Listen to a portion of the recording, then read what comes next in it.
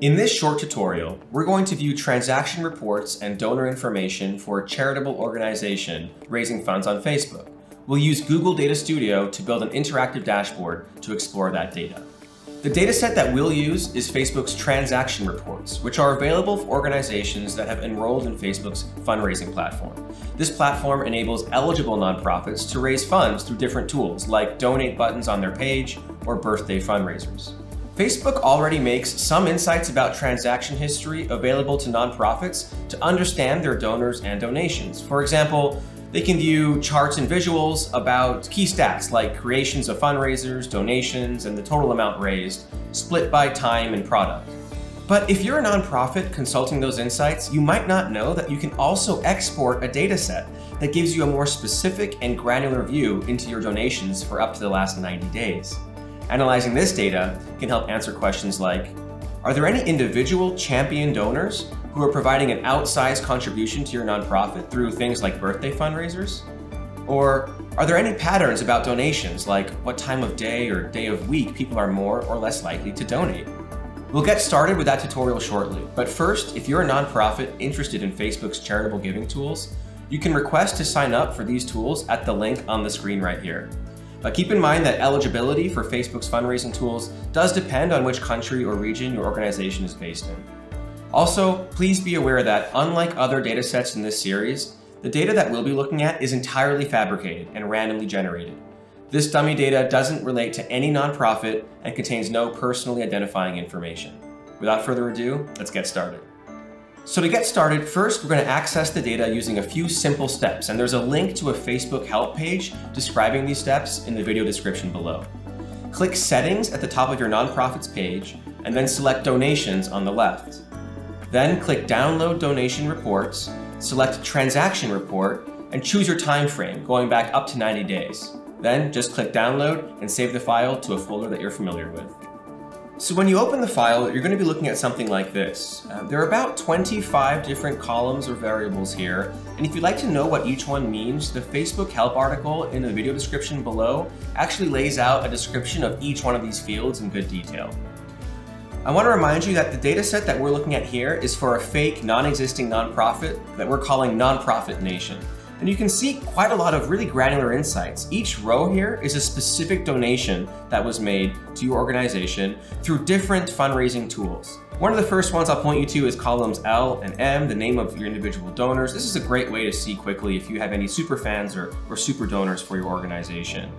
In column P, you have the title of the specific fundraiser. Now we'll have different types of fundraisers that you can see here. So you can see there's a lot of birthday fundraisers.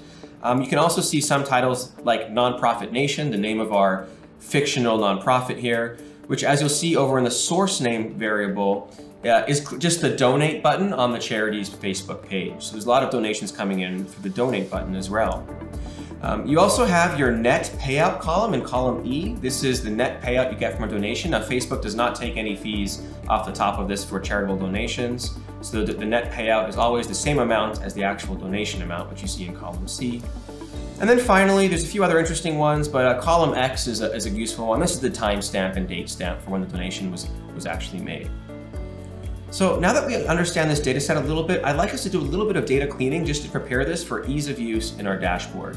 The first thing I'm going to do is create a new column here after our names, and I'm going to combine both of the names. I'm going to make a new column called name, and we'll combine the first and last names just to make it easier for someone to read. There's a simple formula here for that called concatenate or concat, and all we're going to do is add L2, and then we'll distinguish a space between the first and last name. That will be a space between quotation marks. And then we'll do M2, which is the last name. When you hit enter there, you see Judith Sims' name comes up there, and we can just hit the bottom right of that cell to extend that to the bottom of this data set. We'll make a couple of other changes here. The charge time in column Y is interesting because we can actually break that out into parts of time. In other words, we can make a new column for the day of the week, and maybe we'll call this the weekday, and we'll extract the day of week of each of these donations. To do that, there's an easy formula here that you can use called weekday, so we'll type equals weekday. We'll click on that cell that we'd like to get the weekday from and hit enter, and we can see that July 1st, 2021 was weekday 5, and it starts at 1 on Sunday, so that's a Thursday. And And then we can just extend that all the way down to the other rows beneath it. We're gonna add one more as well. It'd be fun to know one day if there's actually a time differential between when you might get donations. So what time of day are people more or less likely to give donations? For that one, we just use a simple formula under a new column that we can call hour.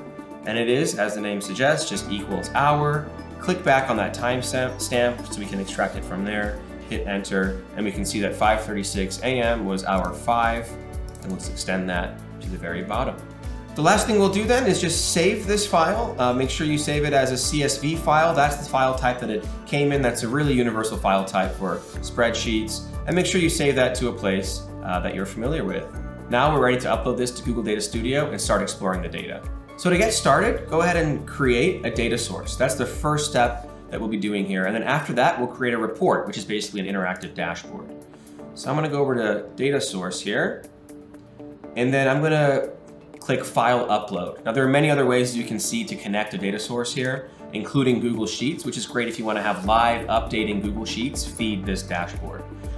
But in our case, we're just gonna drag over our data set where it asks us to. I called mine Cleaned Transaction Report.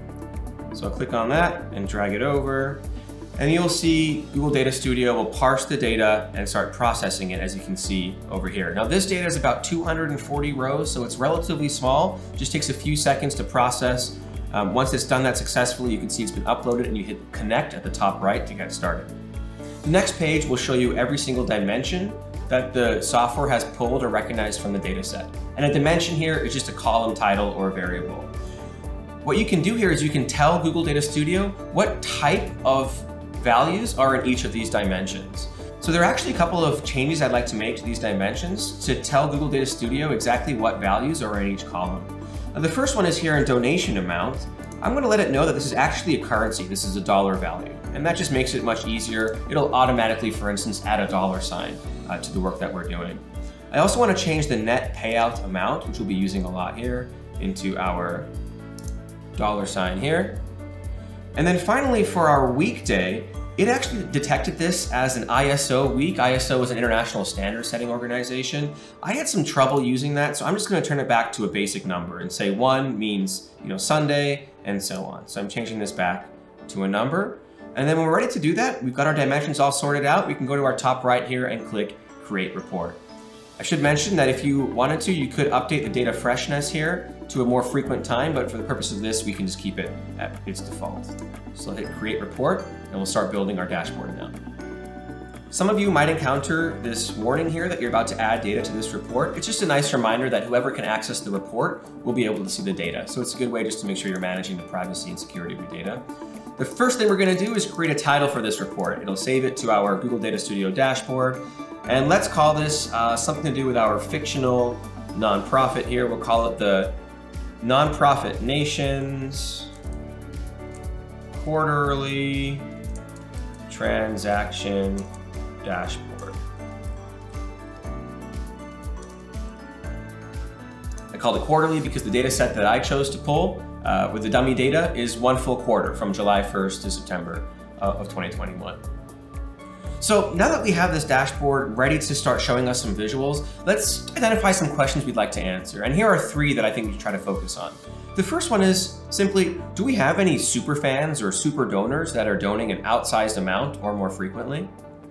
The second one is, are there particular days of the week where we over or underperform on donations? And the third one is simply, what is our average donation size? So let's get started to answer those questions first. The first one is the superfan question, which is, who is donating more or less than others on our platform. Now, as you can see, there was a table that was automatically created. I just clicked on that and hit delete so we can start from scratch with a blank canvas. The first thing I'll do here is create a chart.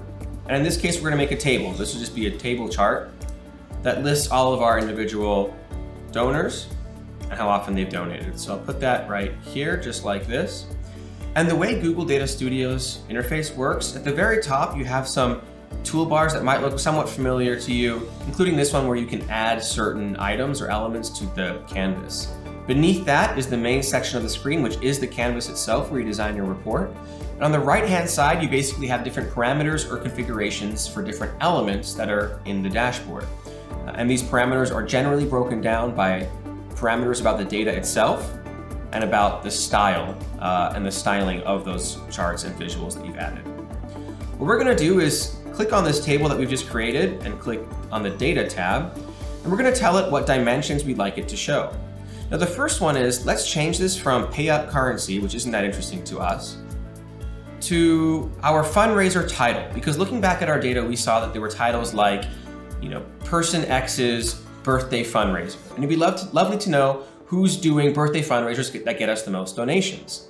So I'll put fundraiser title here as our main dimension.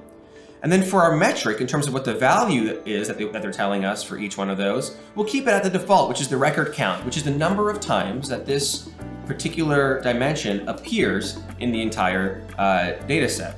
So right away we can see it showed up and told us that Kim's birthday fundraiser for our fake nonprofit nation showed up 15 times, and Paula shows up second at 11th. Now we also see nonprofit nation itself listed 50 times. And that's because if you look at the data, you'll see that nonprofit nation is listed many times for things like when people click on the donate button on your page. The fundraiser title for that is just simply called nonprofit nation. So pretty quickly here, we've answered that first question, who are our superfans? There are other ways to answer that question, but this is one of my favorites because it's telling you that there are some people whose birthday fundraisers they dedicate to your nonprofit, and they get a lot of people to donate to that nonprofit through the fundraiser. You can do a couple of other tweaks to this table that make it more interesting. For each fundraiser title dimension, right now our only metric is the record count. But let's also add, for instance, the net payout amount, how much was raised by these specific fundraiser titles. So we'll add a new metric underneath record count, and let's do our net payout amount. You could also do your donation amount if you prefer. And we can see a new column show up here that shows us the total amount raised by each of these. Right now it's summing these each up, but if you go back to that metric there, you can see a little sum written in blue next to it, and you can actually change that if you'd like to other types of calculations, like for instance, the average. This will tell us the average amount donated for each one of these fundraisers. So I'll click average there and click off of that. And we can see now that actually, while Kim had the most fundraising donations with her birthday fundraiser, it's actually Paula who has the most dollar value per donation at $205. So we've answered pretty quickly our first question, which is who are super donors and our super fans. That's Kim, who's organizing birthday fundraisers, and Paula, who's doing the same.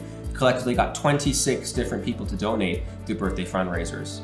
Now let's answer our second question, which is, are there any particular days of the week when people are more or less likely to donate? Now to do that, we can add a new chart here, and let's add this as a bar chart. So we have one bar for each day of week. Click Add Chart, go down to Bar, and we'll just put it right next to our existing chart here. Now for this one, the dimension that we'd like to have here, in other words, each bar is our weekday. So I'll change fundraiser title as our dimension. I'll click on that, and I'll change it to our weekday. And for the metric, we can stick with our record count, which is the number of donations we're getting each day. Now you can see the order here is a bit off. It goes from 6 to 1 to 5. That's not how weekdays work.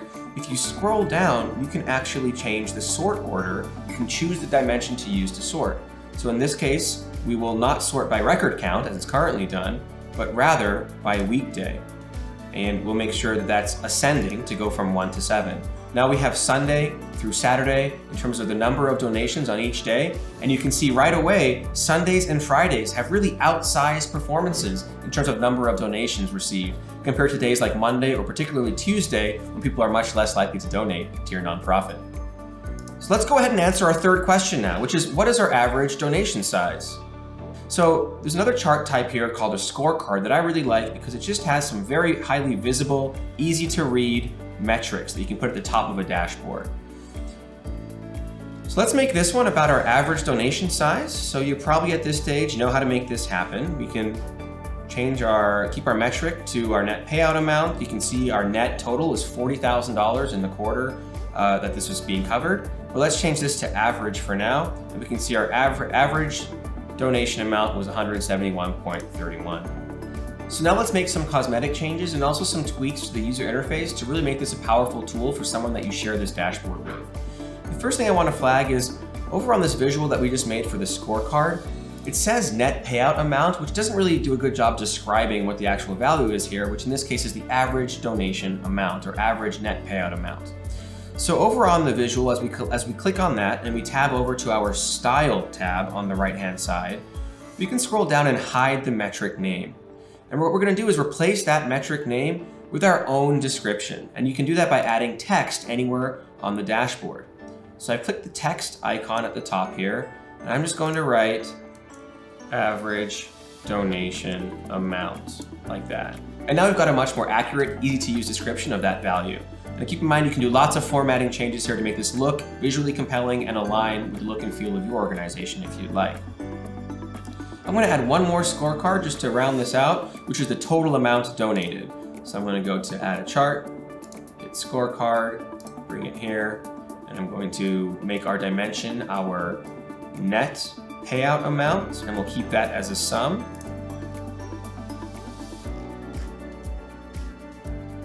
There's net payment. And that one we can leave as net payout amount because that's a good description of what it actually is. So there are some features that we can add now that make it so that anyone can control and customize what they look at, filter down particular areas, and see all the numbers change accordingly. And these are called controls. So let's add a control, and we'll do a drop-down list here. We'll make it a control that lets someone choose what fundraiser type they want to look at, whether it's a birthday fundraiser or a page donate button. So we'll change the control field from fundraiser title to fundraiser type. Now let's take a look at what that looks like for the user. At the top right, there's this view button in blue that's kind of like a preview of the dashboard when you're not editing it.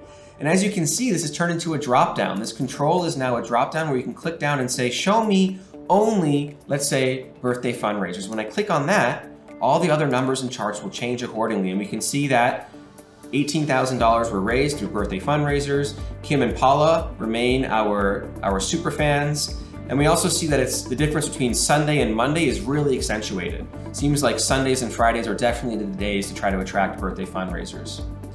You can do the same by toggling to different types, like looking only at page donate buttons. As you might expect then, the fundraiser title goes to Nonprofit Nation. There's one more interaction that I'm really excited to show you.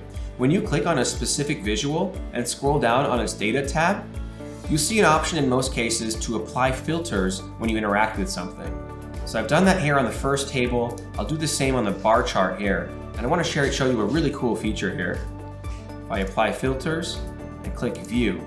Now there are several more ways that someone can interact with our data. They can use the controls that we mentioned above, but let's say we wanted to look at the fundraisers per day or the net payout amount metrics solely on, let's say, Kim's birthday fundraiser. Because we made this chart interactive and that when you interact with it, it filters other charts, when I click on Kim's birthday fundraiser on this table, you can see all the other data changes accordingly. It'll take a second and you'll see that both other charts change, and we can see that Kim's birthday fundraiser raised a total of $24.50, and you can see the average donation amount is the same as what's in the table as well.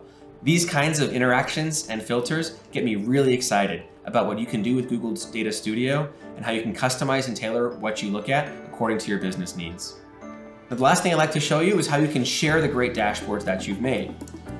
Now, to share these insights with others, you can click Share at the top right. There's a drop down there, and there's many different ways that you can share it. Invite people is actually a way that you can work collaboratively with someone else to edit and manipulate the same dashboard that you've done. But if you just like to share the dashboard for someone else to explore as if they were viewing it, you can click Get Report Link. This will give you a link that you can share with others. Keep in mind, however, that whatever you share with them, you give them a link that they can see the actual data. So make sure they have access to see your data as well in order to be able to see the dashboard. More than ever, a nonprofit's success relies in part on business intelligence, and understanding your online fundraising performance is a big part of that. Facebook's transaction reports are designed to give nonprofits the power to uncover tailored insights that are relevant to them and their needs. It just takes a bit of time to clean and convert those reports into actionable visual tools for decision making. Well, there you have it. If you're looking for more tutorials like this, check out the playlist link in the video description below. There, you'll also find important resources, including links to Facebook's tools for nonprofits. And before you go, please help us to improve these tutorials. Take the short survey that you see on your screen to let us know your thoughts and how you might use these insights. Until then, we'll see you soon.